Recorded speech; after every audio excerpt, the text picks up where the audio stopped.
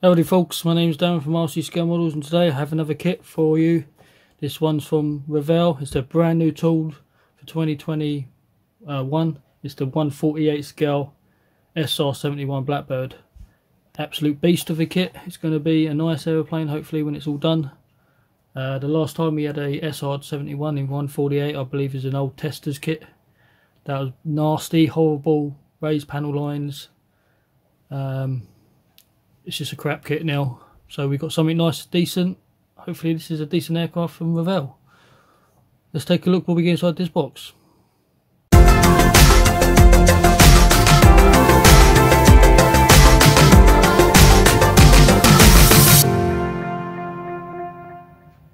So okay folks, I don't know how well you're going to see this in camera. It's a bit of an awkward camera angle to do because it's such a large box. It's just arrived. We have this side of the box. You've got 1/48 scale, 206 parts. It's going to be 68.2 centimeters, so it's going to be massive. I think this, I believe, is the wingspan part, is 35.3 centimeters, so big kit overall. Here I believe is the kit number 04967. Revell paints, like them or hate them, they're okay, they're not the best. We have a built up model by Revell. This is nicely representing whoever built this, done a nice job, but it's not perfect in paint job. I don't think you need to get that black down to a certain way, so it's not just like a massive black blob. Basically, you need to get that weathering just right, so it's got the heat stains and stuff. Still sealed. I haven't looked inside this kit yet, so I don't know what to expect. Come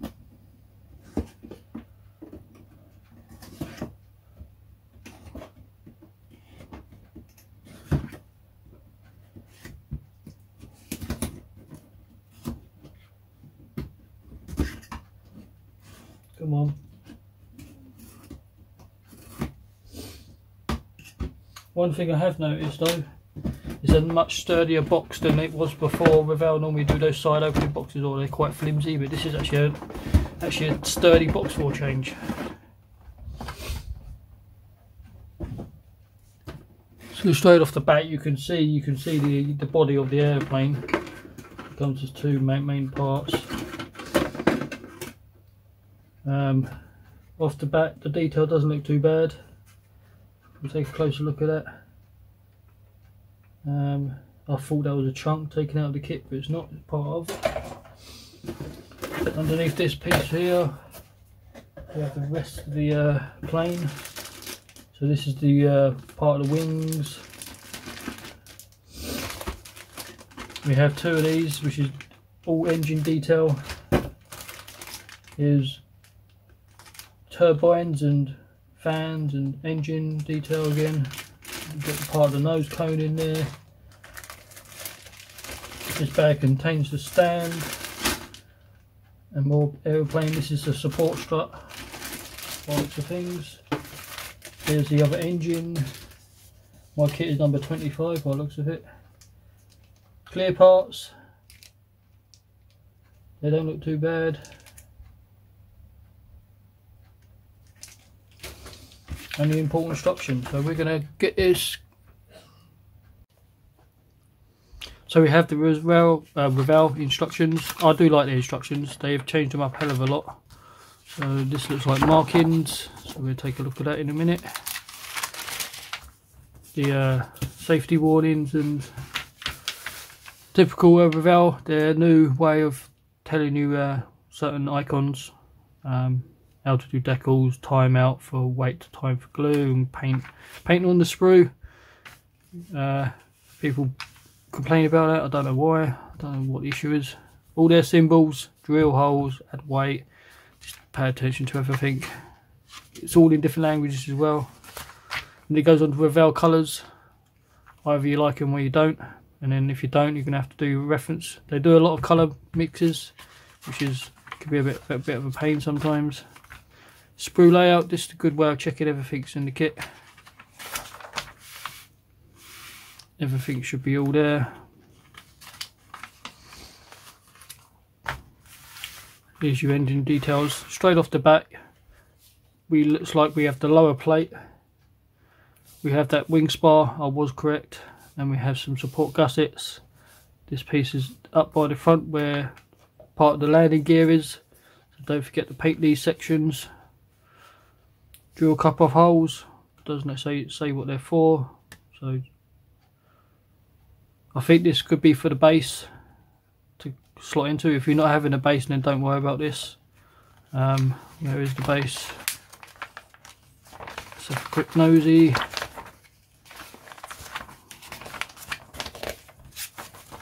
Probably going to be towards the back. Yeah, so it must be these two pins is for these two holes. So if you're not going to have it on a base, then don't worry about it. And then this section here makes up the front wheel well, and it looks like this. It's asking for some paint. Go to page 4 if you're doing the B version, which will be section 4, which is up here.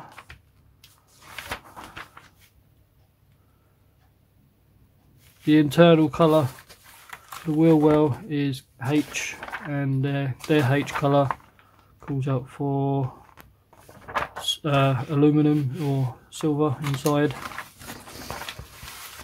So this is the front wheel well. You can go inside the lower fuselage section, and then the main landing gears, the two halves, some beefy landing gear.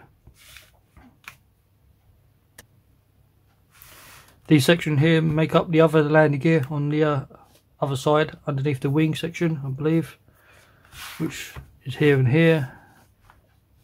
These are more landing gear segments. These are those pieces. Nicely done. Flipping the section over just to make sure the legs are in the right position. Put the covers on, and then we work on the cockpit. So we have what looks like a two-piece ejector seat, or a seat, and you got painted up. Not sure if the cushions are moulded in, and I'm not sure if the seat belts are moulded in. I'm hoping they're not. There is no pilot figures with this kit. We have a little bathtub hole for the cockpit area, instrument panel, seat goes in. Shouldn't be much detail in there. And the way the canopy is quite small, and the visual ports are quite clear. Windows are very small, so I don't think you would see a lot inside this cockpit anyway. I am waiting for a couple of parts. Hopefully manufacturers will make them. I do want an Edward set for this, for the cockpit, even though you're probably not going to see it. And this is a couple of bits I probably do want for this. I want some resin wheels, maybe some exhaust nozzles. I just like those crisper ones from resin. So just a couple of upgrades. They're not quite out yet because the kit's only just been released, so I'm going to wait a little while before I build this. But once the cockpit tub's been done, it slots into the lower fuselage section. You've got to build two of those, sorry. You can have a front and a rear. We have this section here, which is, I'm actually not sure what that is. Could be one of the cameras, I don't know. That goes in as well. Looks like we have two types. Upper section now, around the cockpit area, it's got been painted, looks like grey. Sandwiching everything together. So I wouldn't try and glue it all in one go. Glue, clamp as you go along nicely to make sure everything's nice tight fit. Putting the tail on. These look like part of the turbines, part of your exhaust system. So as you work your way along, part of the intakes. This triangle cone is what's visible at the front of the airplane. Repeating the process again on the other side. Now these make up the exhaust nozzles. Again, I want to try and replace these with resin probably, because I think it just looks a little bit nicer. There's nothing wrong with the kit parts, but I just like having that little bit crisper detail, because at the end of the day, the main bulk of the airplane and the visual parts is going to be the engines and the body itself. So you want to try and make that as clean and sharp as crisp as possible. Repeating the process, and then attaching your intakes, engines and wings all together. So you'll be doing that again twice, left and right, if you should hear, and then touching your exhaust nozzles at the end. Again, same side, and then touching the wings and engines. Nose cone or nose going on. They look like there's two types of nose, and we have the little fins at the back. Landing gear doors. This is for open or close option. Landing gear itself looks like it's done in either silver or grey. Touching landing gear doors. Wheels are two-piece. Again, if they do make resin wheels, I probably would swap them out, but otherwise I just use kit parts. Touching the wheels, it's got 6 wheels underneath and then 2 at the front, so it's quite beef landing gear. Landing gear doors, and then repeating the process again on the other side. Touching a couple of lumps and bumps all over, like pitot tubes and stuff. Aerial going in, I would leave that towards the end because no doubt you would end up snapping it off. Front windshield going in, hopefully it's a nice fit. And the canopy open or closed option, which is a nice touch as well. Again, I will want an Edard mask, even though it's a couple of windows. You probably could mask it up myself, but I'm just lazy. I like using my masks.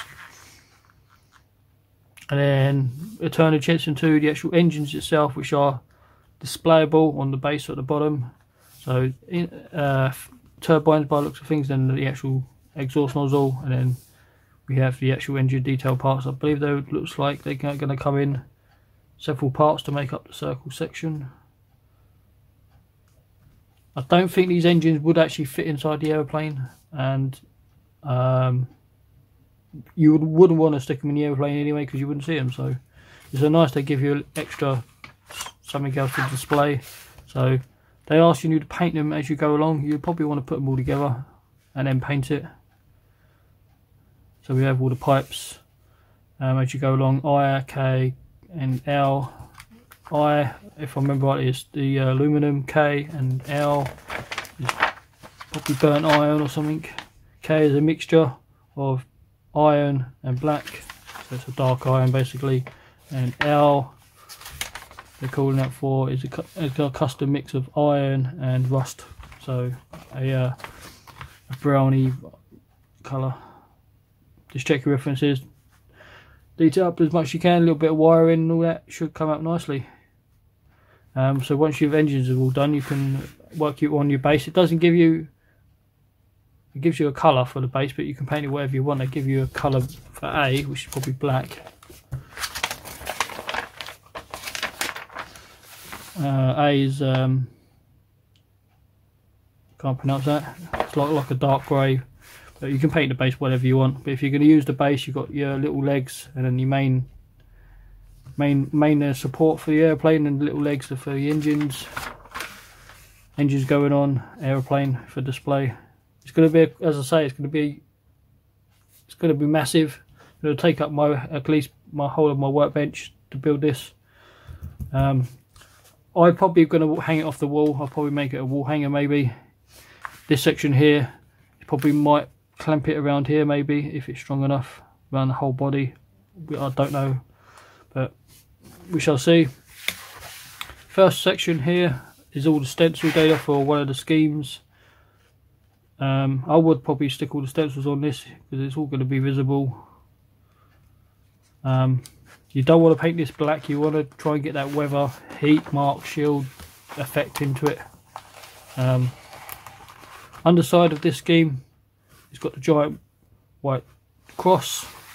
Side profiles, again more stencil data. We have this scheme here, side profile, which looks like a squirrel. Here's the top profile and stencil data for it. Underside, this one doesn't have the white cross, and then we have the same squirrel, but we have a little bit of different marking on top. It has one of the Air Force symbols. This is in red, and then this one here. This doesn't give you a stencil data, strangely enough. Stencil data is probably going to be the same as the other two. And then side profile of this one.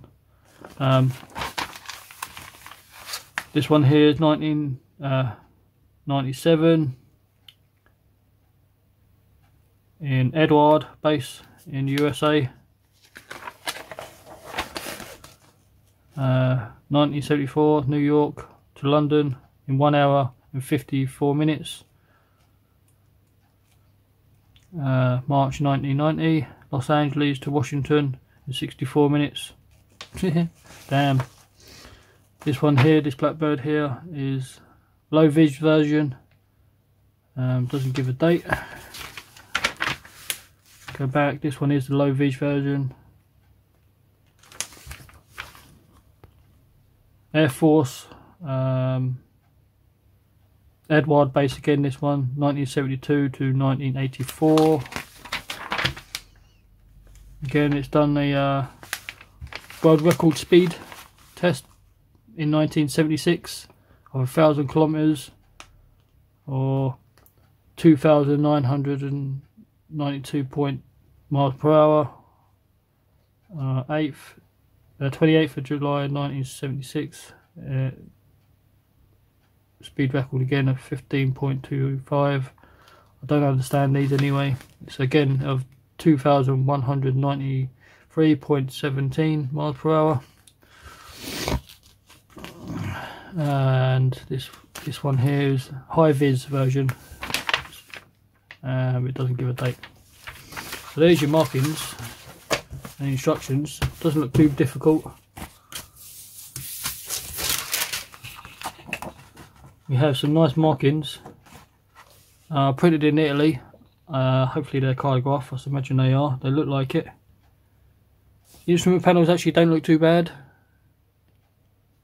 But we've got the US symbols, Carafilm in between this is not too bad.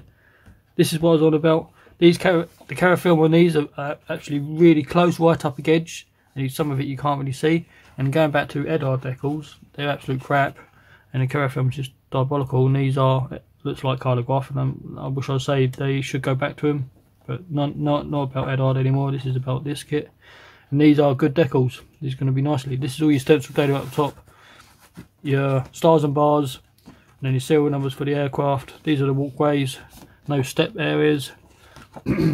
Air Force symbols, so all nicely done. You have, is it 4 marking options within this kit, so it's nicely done. More stencil data down the bottom here. If I sound a little bit weird, I am getting over a cold and a bit of a flu, a bit rough today.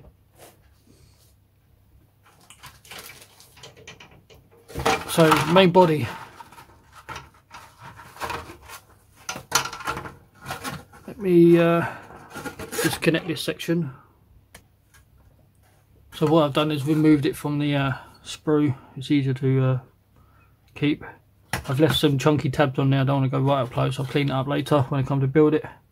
So we can see some of the nice detail.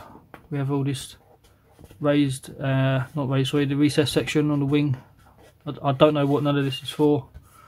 I'm not an expert on the SR-71. The recessed panel lines are quite shallow. You might want to rescribe this maybe if you want a little bit of a deeper line, but it shouldn't be too bad. We have this triangle section at the front here, which is all nicely done. Here's the front part where the cockpit will go. It's definitely a nice sturdy plastic. This is the lower section. Again, it's got that same texture. Nicely done. There isn't any rivets over this.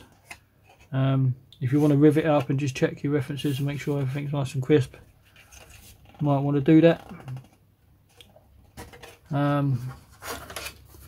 Being that I've cut it off the sprue, how well is this going to go together?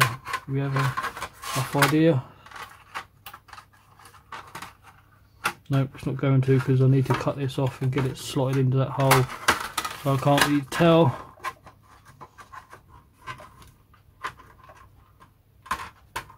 That part goes together nicely.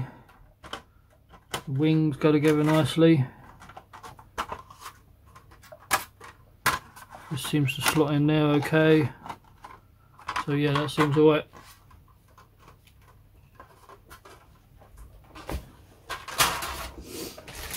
So first bag, we've got a couple of screws in here.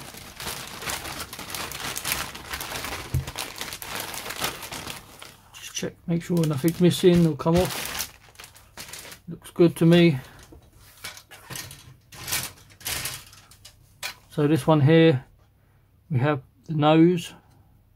So we have a lower and two upper sections with some slight differences. Again, it's got that really fine detail. I don't know how well it's going to pick up on camera. Here's the cockpit tub, or one of the cockpit tubs. I noticed this one hasn't got a instrument panel marking on it, so is it they've done that deliberately for photo etch to come out at a later date, and this one is raised, or is that part of something else? But that looks pretty good for plastic. So does the cockpit little tub. That's not too bad. So here we have, this is part of the landing gear doors. These are structural parts for inside. This is part of the landing gear doors, structural parts. This is landing gear. So again, nicely done. This is the front support landing gear doors. No ejector pins on there, not what I could see. These are landing gear segments as well inside the wheel wells. These are the closed doors by the looks of things. So nicely done. You've got ejector pins on these, but these are, I think, on the outside, and these ones at this side is the inner, so you're not going to see the ejector pins, so it should be no problem. But this doesn't look too bad. The plastic is, I don't know, it's a bit chunky on this one.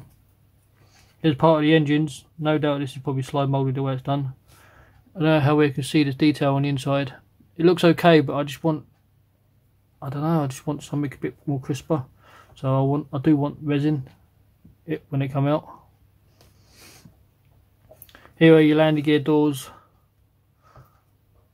Sorry, not landing gear doors, your landing gear itself. Are they going to be strong enough in plastic to hold the weight of the airplane? We need to replace them for the metal ones, I don't know. Hopefully they're going to be strong enough. This is part of the landing gear door. Don't know what these lumps and bumps are for though. Might be for oil. Looks like more doors, and these are more engine parts.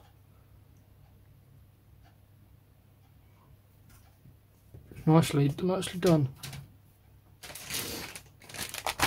So there's two of these. I'm only going to open one of these because this is one of the engines.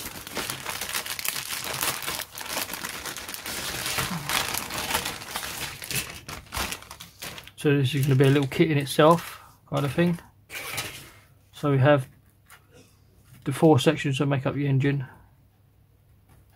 and then these are the brackets for the stand, the pipes. So here is all the piping and detail. A little bit more wiring on top of that, should come up nicely.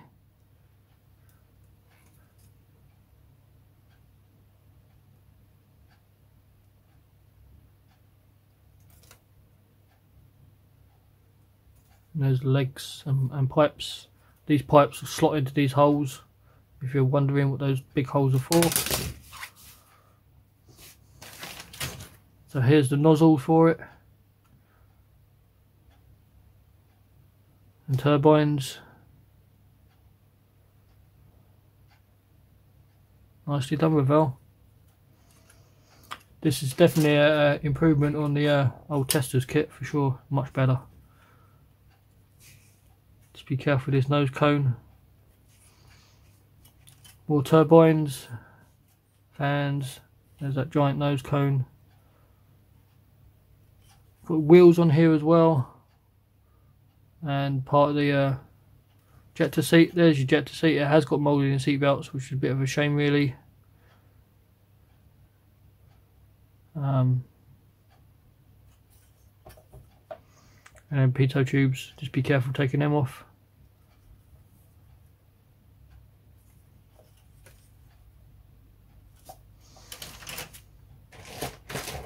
So this giant piece is part of the wing assembly.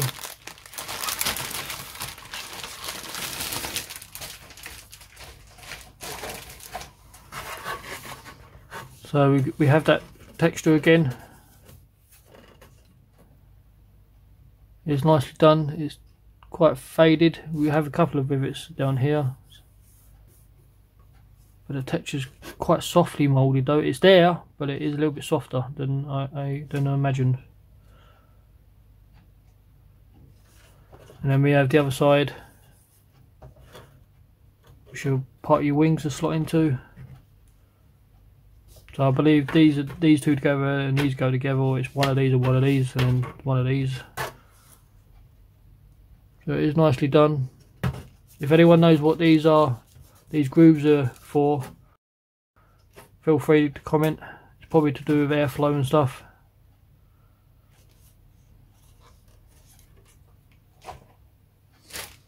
This bag was the other engine, so you don't need to see that if we looked at it.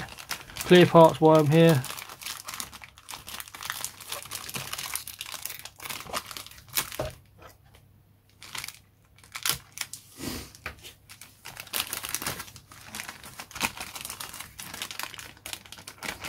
I would have liked these to be protected a little bit more instead of being shoved in one bag. They don't look too bad. See, there's only a couple of windows. The frosty part is paint, but you've got two windows, so masking these should be really easy, and they're not raised, so shouldn't be too difficult. My clear parts don't seem too bad. I've got no scuffing. They seem nice and crisp and clean to me. So here's the front wheel shield. I think this is the part of the back, and this is part of the cockpit, if I'm not mistaken. Or one of them is the Rio flight engineer, is it? Whatever they are, whoever they are.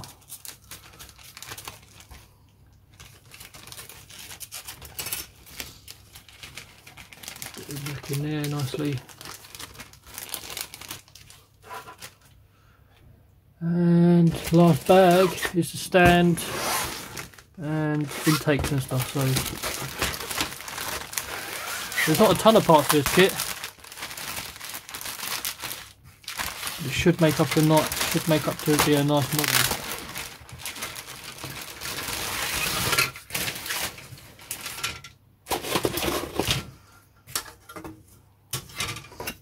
So we have this weird L-shaped sprue. So we have part of the rings for the engines to go into. This is support brackets. There's another tub for another pilots to go in to sit into. Then we have your wings, little wings at the back. Oh, they're moulded as one piece. These are moulded as two pieces, so you've got an insert to go in here. Again, the detail's nicely done though.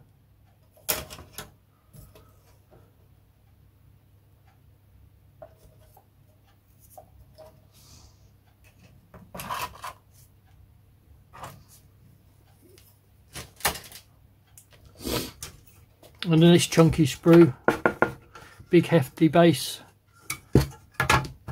should go nicely with your display if you're going to display it like that. But I'm probably going to, like I say, I'll make mine a wall hanger maybe.